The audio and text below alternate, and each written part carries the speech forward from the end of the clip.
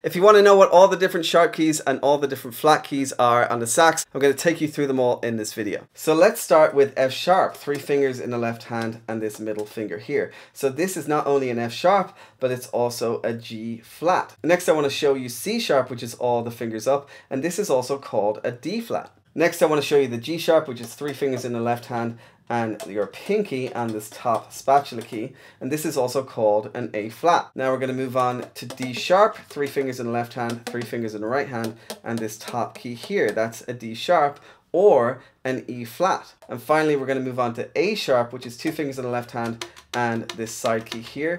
This is also called a B flat. So they're the 5 most important sharp and flat keys on the saxophone. But if you want to learn more about how to learn and master all the different fingerings on the sax, check out my free Saxophone Mastery Secrets webinar. There's a link below this video.